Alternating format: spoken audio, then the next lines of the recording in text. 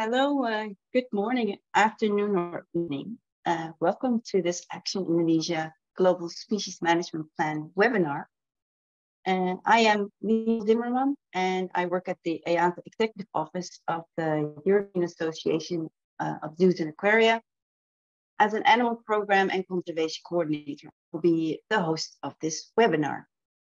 And this webinar today will focus on giving you an insight into the various aspects of conserving genetic diversity within the populations of the Action Indonesia Global Species Management Plans, or GSMPs, for banteng, babirusa, anoa, and Sumatran tiger, and why it is so important for their survival. To do this, we are joined by 6 representatives from the International Collaborative Team who are working on these global species management plans, and they will be sharing how their expertise contributes to the so-called one plan approach conservation efforts for these for Indonesian species. As you can see on the slide here, the knowledgeable representatives of the Action Indonesia team here today are Dr. James Burton, who is the chair of the IUCN Asian Wild Cattle Specialist Group and convener of the anoa, banteng, and babirusa GSPs.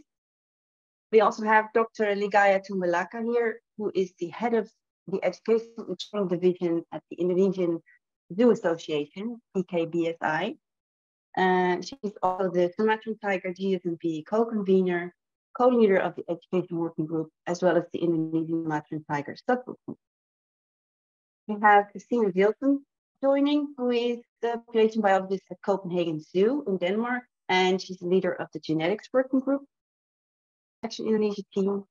We have John Andrews, who is Assistant Director at the EAZA Population Management Center at Lincoln Park Zoo in the United States, and Population Management Advisor for NOAA subgroup. We have Amy Humphreys, Curatorial Assistant from Chester Zoo in the UK, and she's the European Banteng subgroup keeper and the leader of the husbandry training working group. And finally, we also have Julia Klum, who is the graphic designer at Zoo Miami in the US, and she's the member of the education working group of this team. So in around 2 weeks' time, there's actually the 5th International Action Indonesia Celebration Day, and you will hear a little bit more about it during this course, during the course of this webinar, and how you can join that. Some practical things. So this webinar is delivered in English, and it will be around 1 hour, and the session will be recorded and made available afterwards to view, and it will also have Indonesia Bahasa subtitles. So during the webinar, we will be asking our invited speakers some questions that are focused on how and why conserving genetic diversity within the populations of the Action Indonesia GSMP species is important. And there's also an opportunity for you to ask your questions to them. Questions in English and Indonesian are welcome at any time in the chat or in the Q&A part of this platform, and we will try to answer a lot of them during the Q&A at the end of the webinar. So before we move to the panelists and speakers, I guess I want to know a little bit more about who is viewing us today, or where you are viewing this webinar today. So short pairs, so that can be launched, and then people can identify where they're coming from. And I think it should be launched now. So feel free to provide an answer. And there's different time zones to take into account. So people from where it's morning now, I recommend, how do you say, I salute you for getting up early to sit. I think we have 75 of our participants answering right now. Yeah, I think the rest is either shy to answer or doesn't want to share. But I think it's good to show the results. If you can. We should be able to divided. So we have people from Indonesia there, welcome, from Europe, so UK and EU, USA, and also some people or one person from the rest of the world, which is curious. Well, I would be curious to hear who that would be. So if you can put that in chat, that would be great. Okay, thank you very much. And let me just change my screen for myself a little bit. Okay. So welcome to all, and I hope you enjoy this webinar today, wherever you are. And I want to like to move to the first speaker, or ask the first question to the first speaker. And that would be Dr. James Burton, chair of the IT and SSC Asian Wild Cattle Group, and as said, convener of the ungulate GSMPs. James, can you tell us actually what a global species management plan is, and the so-called one plan approach that's taken in these conservation plans? Great. Well, hello, everybody. Morning, lunchtime, afternoon, evening, wherever you are. Thanks. It's nice to see where everyone's coming from. So firstly, yeah, just maybe to explain a little bit about my role in the Action Indonesia GSMP. So I developed the strategic approach, working with a lot of partners to identify how we need to save these 4 lovely, beautiful species, and also work on developing the links and building the bridges between the regions of North America, Europe, and Indonesia, and with our Sumatran tiger colleagues also in Japan and Australia, to make sure we all have a single approach and vision for how we want to save these species.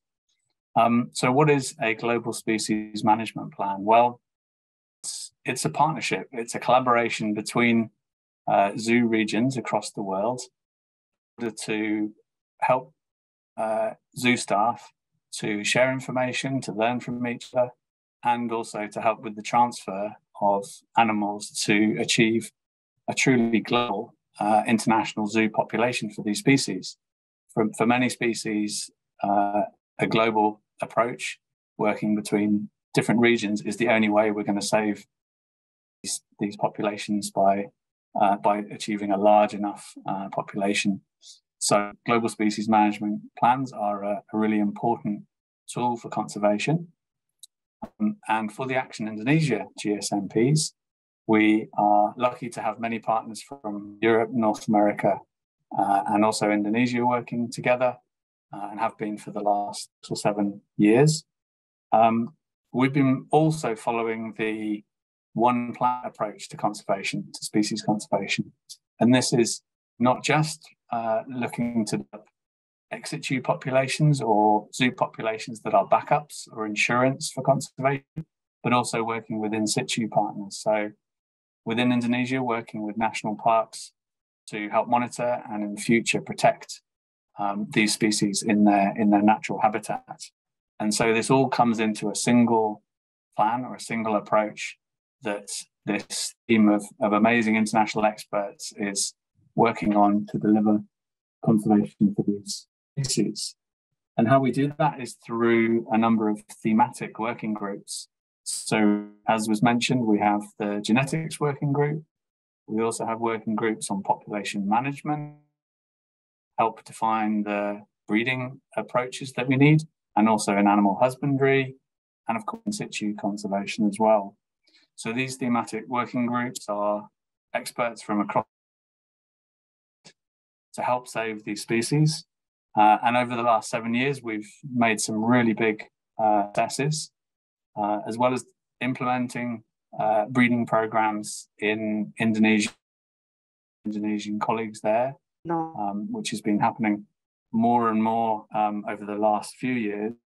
We've also been doing a number of research activities, including on genetics, and a lot of transfer of knowledge and expertise around husbandry and in situ monitoring. So conservation of species is really focused on populations often. So when we think of the status of a species, we think of its population size, and that's how we kind of define the conservation in the zoo or in the wild. But actually, genetic diversity is really, really essential for the future. So let's hear more about this lesser known, very important part of conservation. Yeah, that means that we have to talk to a geneticist, I would say, if we talk about genetic diversity. So panelist, which is Christine Vilten from Copenhagen Zoo in Denmark. So Christine explained, can you briefly explain what genetic diversity is and why it is essential for survival of the species, or all these species actually? I will try at least. So let me see if I can do the screen sharing. There you go. So as James just mentioned, they think about species when they think about biodiversity. And if we're talking about biodiversity, we have to talk about the Convention on Biological Diversity, the CBD, which is the most important international agreement to conserve biodiversity by close to 200 nations. Biodiversity consists of three levels. Let me see if I can do this. There you go. So you have the which we know what is and can see with our eyes. The same goes for the species of what we think about also when we think about biodiversity. But the third layer, which is something that we can't see with our eyes, and it's the third and often level of biodiversity. It's a very important level of biodiversity because it's actually the prerequisite for evolution and also the long-term survival of both populations, but also of species. It facilitates the adaptation to environment, to climate change, new pests, diseases, and can augment species diversity by supporting ecosystem resilience. It also provides resilience after extreme events and allows for species to restore after devastating declines. Genetic diversity is at the DNA level, and it can actually be detected both among individuals, as we have here on the slide, but also among populations. And it's what we geneticists define as intraspecific genetic diversity. So it's basically what happens at the DNA level. But it's a very important level when we're talking about biodiversity and also in order to conserve species and their ecosystems. So genetic diversity among populations can reflect genetic adaptations both to local environment and to ecological conditions. If you have high genetic diversity, you have high adaptive capacity, you have good potential for long-term survival, and you have high resilience. So that's what we want to have. But unfortunately, a low genetic diversity, which is something that we sometimes see in small populations, and as James also mentioned before, we're here with the GSMP dealing with species where the population sizes are not as big as we would have hoped for. So they're rather small, and some of them are actually living in isolated populations. For low genetic diversity populations, you do have low adaptive capacity, you have a weak potential for long-term survival, and you have low resilience. So what we're doing with the GSMP is to try to maximize what we can in terms of genetic diversity for the populations of the species wherever they live ex situ and in situ. So we'll just stop sharing. That's it in a nutshell. So that's the theory behind it. But how you're part of the whole Action Indonesia team. So how does your role as a geneticist contribute to conserving genetic diversity for these GSMP species? So we do what we can. We are a working group with a lot of experts in it. And my Indonesian counterpart, Professor Gono Simyadi, who's also joining us today, we're leading on the team that works on the genetics of these species. So what we're doing is that we are collecting samples and we are analyzing them using genetic tools. For the ex situ populations, we want to reconstruct pedigrees. We want to fill gaps in pedigrees if there are such. We want to look at and assess the level of inbreeding, look at the genetic diversity, but also look at ancestry and origin for the individuals and the populations. Importantly, for the ex situ, we do want to look at the in situ populations as well. So look at the genetic diversity first and foremost, and contrast the level of genetic diversity of the wild populations and our populations in zoos, so in situ and ex situ. Currently, there's been a lot of fantastic progress in terms of sampling and also generating genomic data. So with the help of PKBSI, there's been a sampling effort across the Indonesian zoo populations of the 3 ungulate species, where we've sampled all the founder lines of the anoa, babirusa, and banteng, and we've generated full genome sequences, so the data is already available and will be looked at very soon. For the ex situ population outside of Indonesia, sampling is at different stages for different species, but there are sampling progress both in EAZA and EAZA for the ungulates, and the tigers are also being currently being planned in terms of sampling effort. For the wild, we've actually already generated and analyzed genomic data for the anoa and babirusa. And for banteng, sampling is actually already ongoing. So we have a fantastic team in Baluran who has led on the training of a biopsy dot sampling in 4 national parks in Java.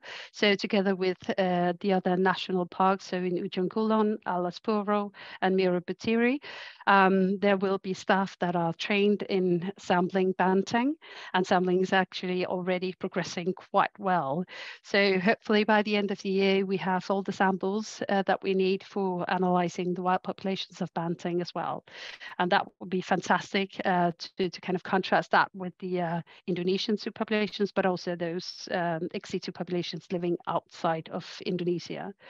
But it's, I think there are 2 aspects of this. So we're generating a lot of data that will be analyzed, and results will feed in both into conservation actions, but also management recommendations for ex situ populations. So what we're doing is actually helping to provide information that will guide management and conservation, basically for these species and their populations.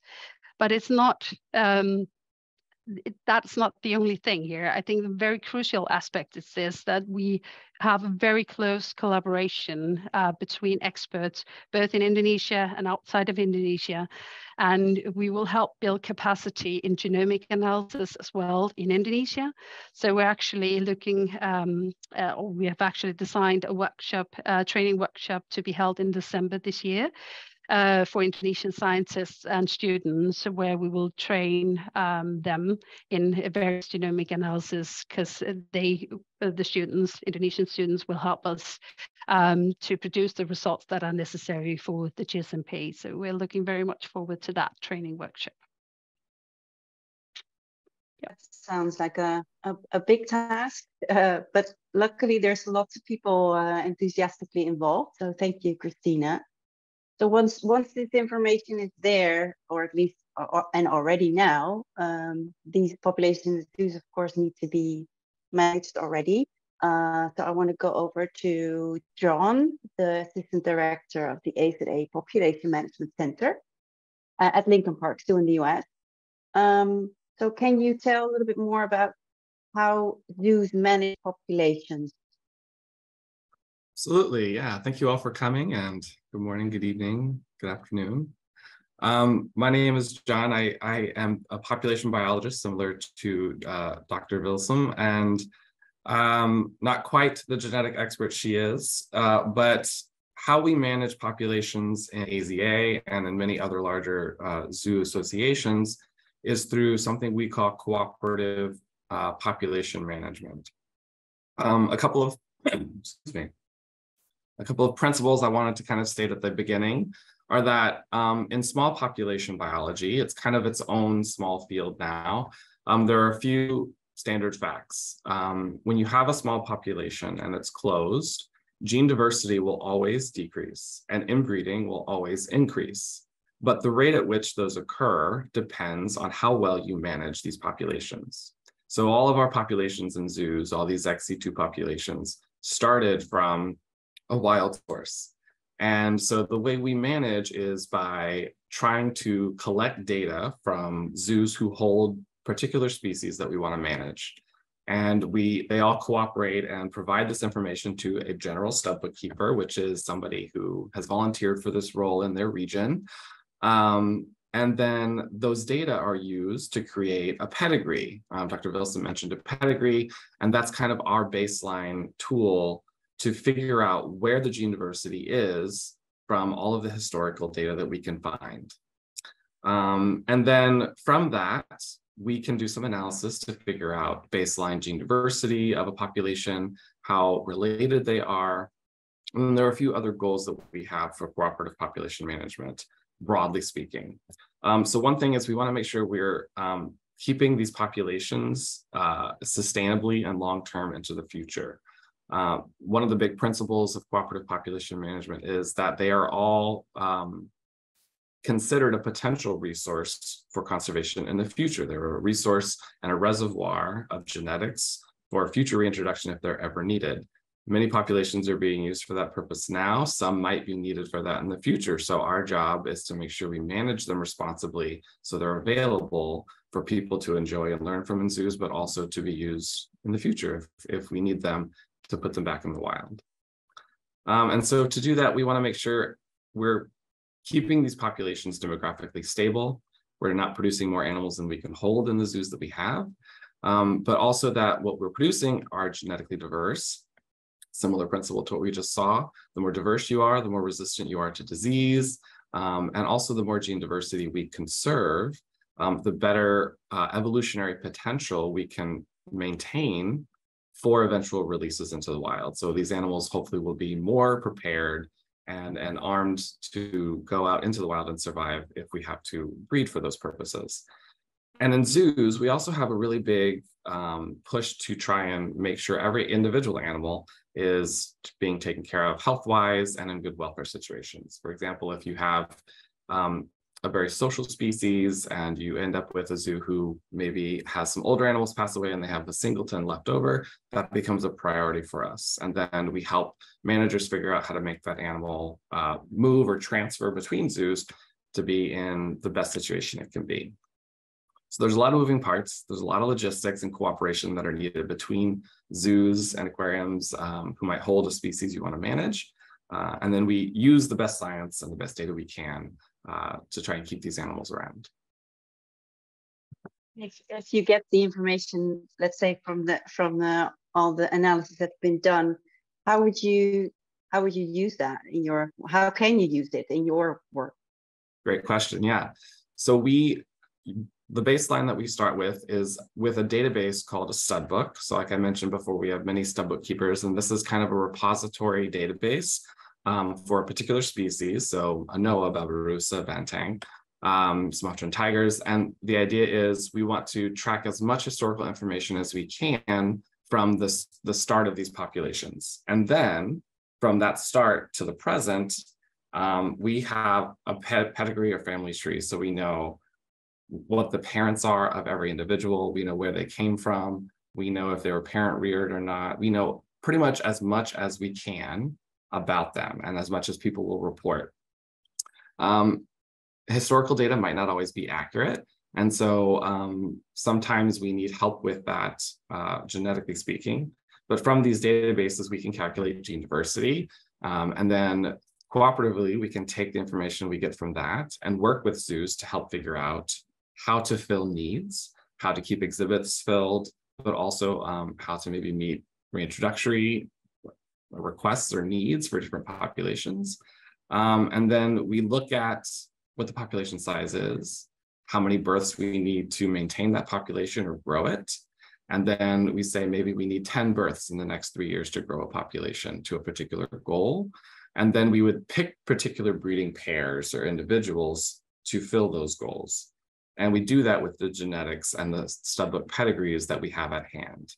And then once we figure out the best breeding that we can make, and we also think about logistics. So if zoos are very far apart or closer together, we try and keep that in mind as well. Better for the animal if they don't have to travel as far. And then once we figure out this logistic puzzle of breeding recommendations and transfer recommendations, we provide a plan to the managers to try and implement. And then, of course, because populations always change, we come back in a few years and do it all over again. And so continued efforts with all kinds of information. Oh, yes. Yes. I just want to remind all the viewers, this is complex information, but if you have any questions, feel free to put them in the chat, like I said at the beginning, or in the Q&A part of this platform, and we'll try to get to them at the end of the webinar. And there are no stupid questions. That's my advice. But thank you, John, for your explanation and linking how you work with genetic information in your work. I want to move on to a speaker from Indonesia, where all these species coming from. Ligaya, hi. You are involved in many aspects of the GSMPs, as well as being the PKBSI Sumatran tiger stockbookkeeper. From your perspective, why do you think this approach of global species management plans is so important for Indonesian populations? Okay, thank you, Merel. And then thank you also for this opportunity. So yeah, as Indonesian, for me, the species are very important. So because some of them, they are endemic here, like anoa, babirusa, and then Sumatran tiger, banteng as well. So like what we heard from John and also from Christine, a lot of things that we have to do to keep the animals still exist in this world, especially in Indonesia. So we can be assured that it won't go extinct. See, that's what we hope. So for sure, with this program that we got the opportunity to join GSMP by James, that we came. See, that's why if you see, I have so many tasks that James gave me because I started earlier, but now I have so many friends. Maybe later on, most of them can just help this as well. But the thing is, yes, this is very important for us. And then we also learned how to do it correctly. And then like all the stuff that also we heard that we need a good data. We need a good also, what do you call that? A good lab work for the genetics. So a lot of questions that we don't know that we can answer. Yeah, for example, for me, I mean, like I collect the data, but all the information that we work for the breeding actually based on the stud book. But it will be interesting to know if we have the genetic profile as well. So we can really tell that they're good or what recommendation that's better that we can do if only using stud book data. So that's why I think that GSMP is willing to work with this, I mean, hard, so we can also help the species. So that's what we try to do. And then for this program, actually, with all the recommendation and assistance from GSMP, we try to work, we work together and try to work with program that already set in the master plan. So yeah, luckily for these 7 years, even though it's not that easy to work with that, but some good yield also come, like for especially we start with the breeding recommendation. And then yeah, for sure, thank you for all also the assistance and help from the population biologists from Europe and also America. So for us, we learn also about that thing. And then now, I mean, like the data that I got, that some individuals, new individuals born, you know, from anoa, like 11 anoa, and then for the banteng, 29 individual, and then babirusa 11, then also Sumatran tigers 18. So actually we got some result out of this program. So we still hope for the best for next time. We can manage better, and then we can also fulfill the recommendation that actually we got from the population biologists, how to keep the animal with the good gene diversity for quite a long time. And then also waiting for Christina result, and then we learned something again about that. Then hopefully that I know that beside of the genetic working training later on, we also will have another training even for the data collection. I mean, like for stat book, population management. So we have the same knowledge also with our friend outside of Indonesia. See, that's what we hope. I think that's what I can tell you, Merel, and everybody else. Thank you, Nagaya. Yeah, it's great to see that there's, you know, it's like you said, it's been a couple of years, but there is results. So even though sometimes you may think it's going slow, it's actually going quite well. And we're talking about management of genetic material basically, but there's also a practical side to it. So I want to turn to Amy, who is the co-leader of the Husbandry and Training Working Group, right? And also the EAZA banteng stud bookkeeper. How does this all relate to husbandry and breeding in practice? Can you tell something about that? Thanks, Merel, and yeah, hello and welcome everybody. So yeah, as we've heard, genetics is a really important part of managing healthy in-situ populations, but matching the animals often is just the very beginning when it comes to successful breeding outcomes. So in order to facilitate both breeding and transfer recommendations, good husbandry practices really are key. Understanding the animals, understanding their natural history, and even sometimes understanding their individual personalities could be really important. Animals in zoos are reliant on keeping staff to provide them with correct environments, appropriate diets, and the right conditions in order to keep them healthy and happy and to give them the best chance of breeding success. So luckily, there's a long history of the GSMP species in zoos globally. So we have a wealth of knowledge and experience that we can draw upon from across the globe, and hoping to collaborate, share and collate this knowledge is a big part of what the Husbandry Training Working Group do. So it allows us to provide support to zoos that may have never transferred an animal before and have a breeding recommendation to do so. And also just help improve the success of breeding in those institutions that are attempting. Sometimes you find that small changes in husbandry practices can really have a big impact on breeding success.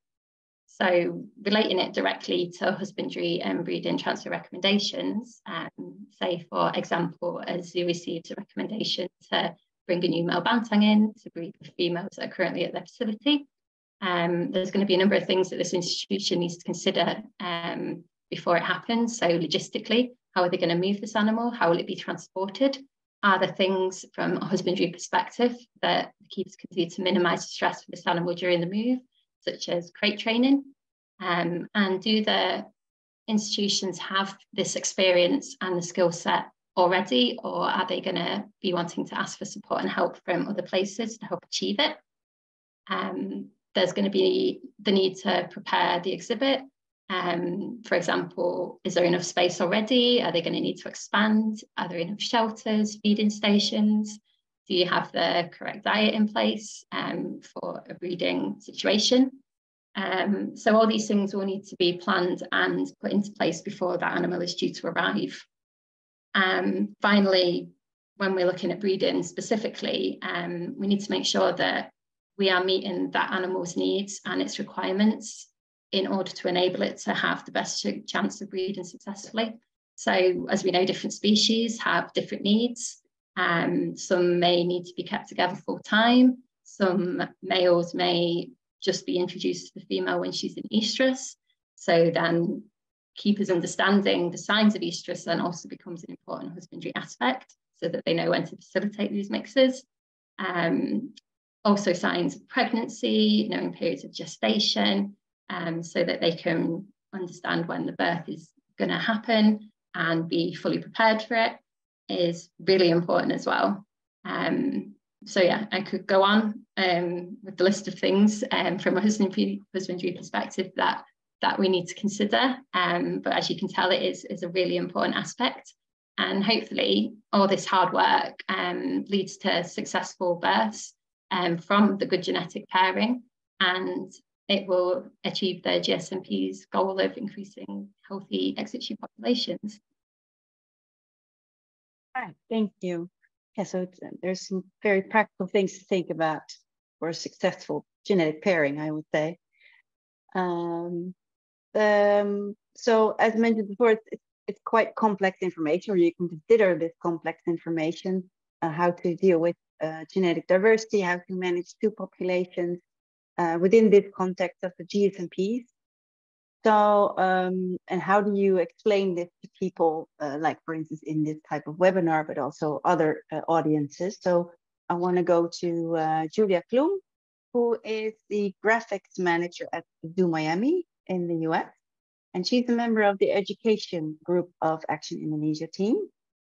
So Julia, how do you translate and explain the complex information of these programs, or the setup of these programs, and things like genetic diversity to, for instance, our zoo visitors? Thank you, Merel. I work on the education working group, and the education's working group's job really is to take all of this information and make it accessible to a global audience. So we work with all of the other working groups to build awareness campaigns, but also education campaigns around the species, but also now around genetic diversity, which is our plan for 2023. So my job is I run the social media and the website for the education working group. And what we've been doing with the campaigns group and our social media group, as well as the larger education working group, is taking all of this information about genetics and making it accessible, interpreting it in a way that it will be more accessible to global audiences. So genetics, we've heard throughout this entire webinar, is very complex. Not only the genetic makeup of how you come to the DNA and how you create all of these genetic maps and data, but then how you use that within a zoo to create successful populations. And so what we do with that is we take all of that information and we break it up into little bits and pieces. So the best way to explain that is we break up each one of the parts and then build a larger story over time. So you have to understand what genetics is in general, right? And then what DNA is in order to understand how it plays a role in conservation. So that's our first thing, is break up what is genetics, what is DNA, how could we possibly use it for conservation? And then you have to understand why species need diverse populations in managed populations, but then also in situ populations in the wild, and how that can impact their survival on a larger term. And then we can explain how Action Indonesia works with genetics to help those wild populations. Another way that we have talked about doing this, because one of the ways that we have talked about is creating a story. People understand things when you can talk about them in sequence. And so one of the ways that we've talked about is a quote unquote love story, where we go through from start to finish with stud bookkeepers maintaining records of animals under human care, and then help how they use the genetic information to help them make a breeding recommendation for that animal. And then we can follow the story of that animal with a transfer possibly into another zoo, and tell the full story of our Action Indonesia species through the whole process to really illustrate how it works in real life. And hopefully this will result in a baby, which is, as we know, the most favorite thing for audiences is cute babies. And so we can be able to tell them in a way that is fully accessible to a global audience, how we use each step of the process to result in a successful breeding and transfer plan over time through our social media channels and on our website.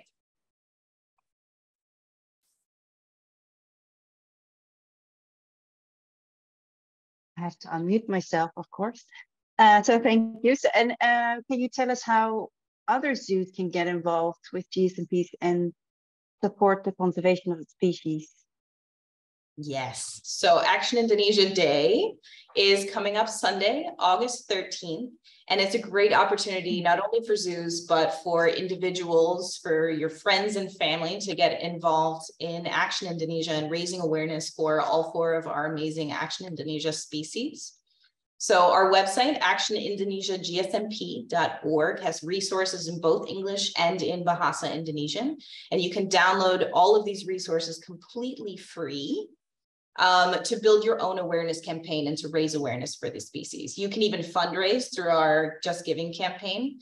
Our Action Indonesia Day activities, we have a packet available that you can download, which has banners, it has signage, activities, it has games that are all free, and you can use at your institution or in your backyard and with your friends and family. And we're adding more information about genetic diversity into these activities every day. So I'm actually going to share my screen now so that you can see the website and how to navigate to these. So this is our Action Indonesia website. And as you can see, we have all of the information on our species, and this is Action Indonesia Day right here. But when you click on the resources tab right here, it takes you to a page which has all of our resources.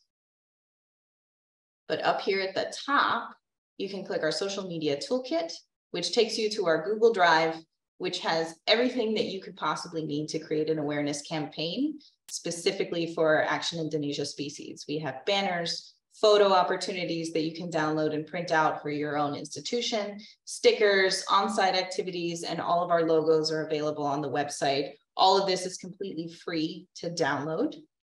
And it should be very accessible to everyone. So that website is actionindonesiagsmp.org. And then one of the other things that we are doing as well is in the US, EAZA has a program called SAFE, Saving Animals from Extinction. And it's come to the forefront of conservation activities within the US in terms of initiatives that a lot of EAZA zoos are really pushing for. So we're in the process of writing a SAFE application for all 3 of the ungulate species for the Action Indonesia GSMP, and hopefully will allow for a larger participation and involvement from US zoos, and will only build our conservation reach in the US as well. Sounds great. Yes, for all zoos that are viewing this, go to the website and find those resources, because it's really well done, and it's a wealth of information and designed for free. So it's very good stuff.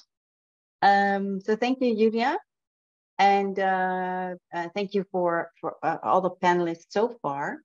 We've given a good but quick overview of the various aspects of conserving genetic diversity within the populations of these awesome species. And I mentioned that the audience can give or can ask some questions to our panelists today. And I think I saw, yes, I did see some questions. So these are for all panelists. I haven't seen them yet, the questions itself, so I'm not sure for whom they are yet. One question was, how can the genetic data that we are collecting help the animals in the wild? Who can jump on that? Is that something for Christina, for John, for James? Hi, Christina. So should I take it, John, or do you want to? Yeah. Okay. So basically, how the genetic data can help the populations in the wild. Well, if we, for instance, take banteng as an example. So we have banteng populations in 4 national parks in Java, and they're isolated from each other. So there are small, close populations.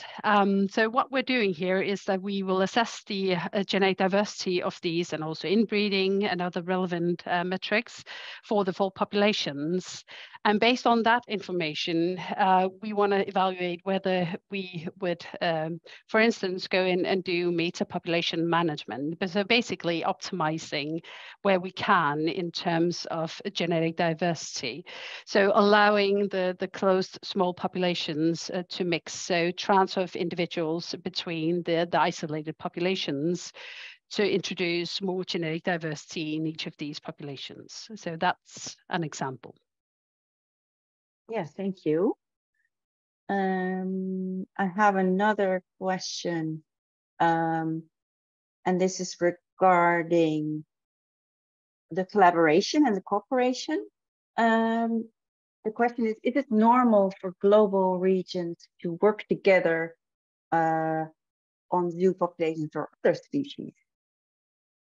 That's a good question. I know the answer. Yes, I can talk a little bit about that. Yeah. So yes, it is becoming more and more normal, and the need for that is also rising. So, you know, as we said, small populations are always getting more related over time. And so we sometimes see the need to go and look at other institutions or other regions to see about potentially exchanging animals. And it's usually mutually beneficial. And so an example outside of the GSMPs that have been doing a lot of this have been cheetahs. And so we are building a pretty robust global population for that group. And I think over the past 3 years, we've done about 4 or 5 international exchanges with as many different zoo regions.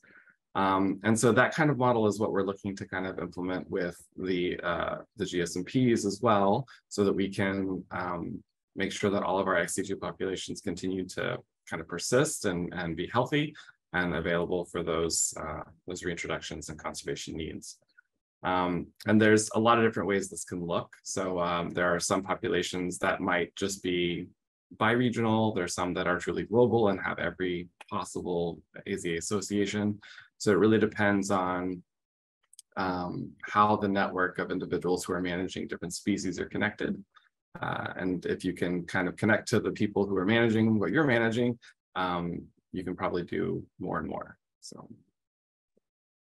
Thank you. And I think connected to that, there's a question in the chat saying, is there a connection between the GSMPs and the SSP, or for Europe, for instance, the European program?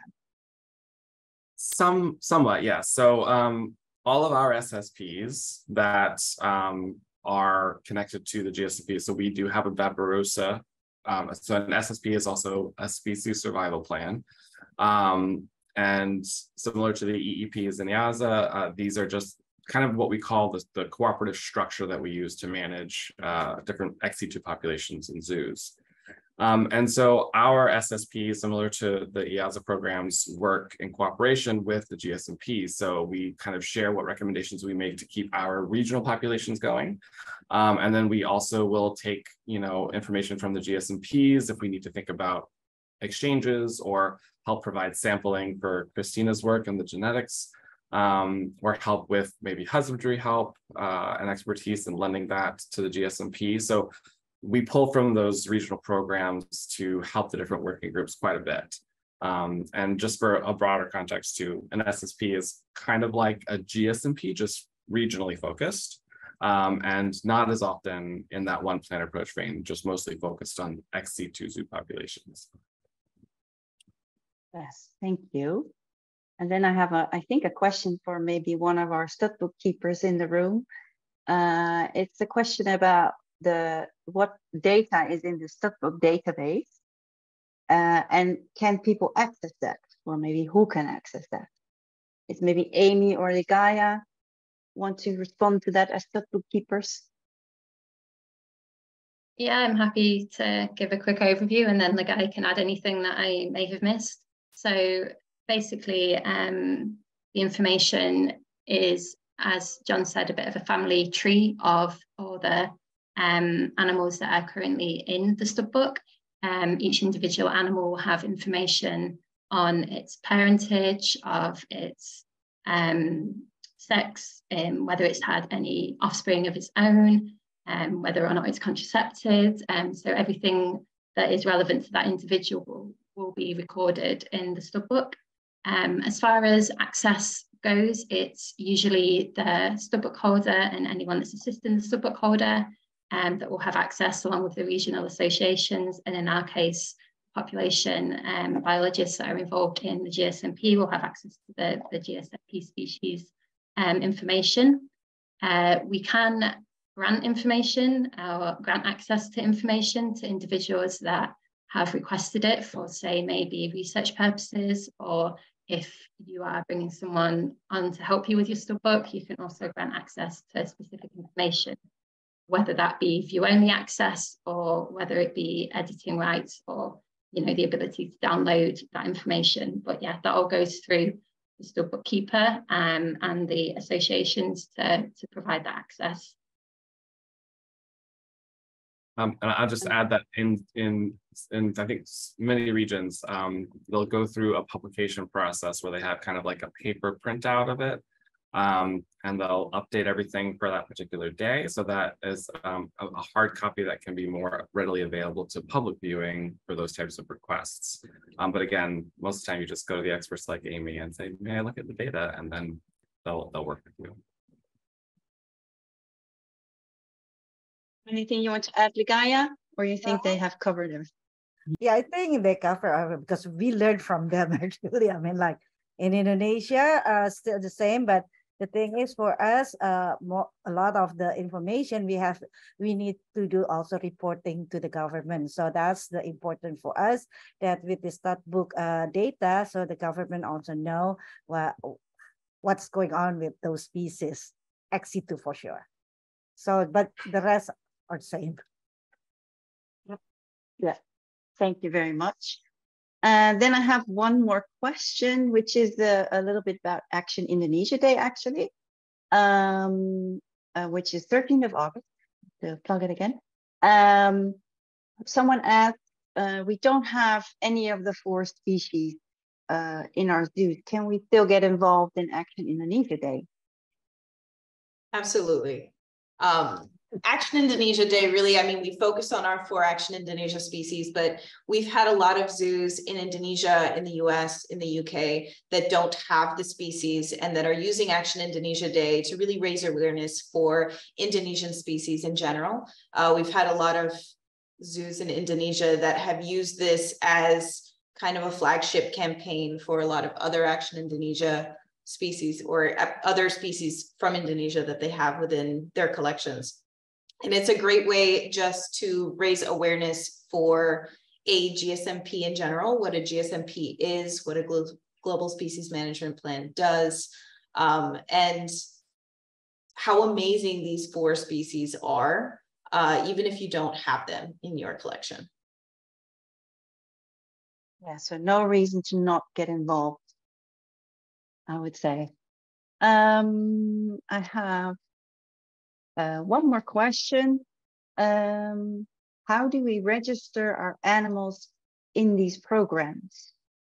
I'm not 100% sure what register mean, but I guess who decides which animals are part of that program? Either one of these GSMPs. Is there a way that that's decided? Or are all animals automatically part of it? There's 2 sides to it. There's a genetic angle to this, but also general collaboration angle to this. Anybody want to respond?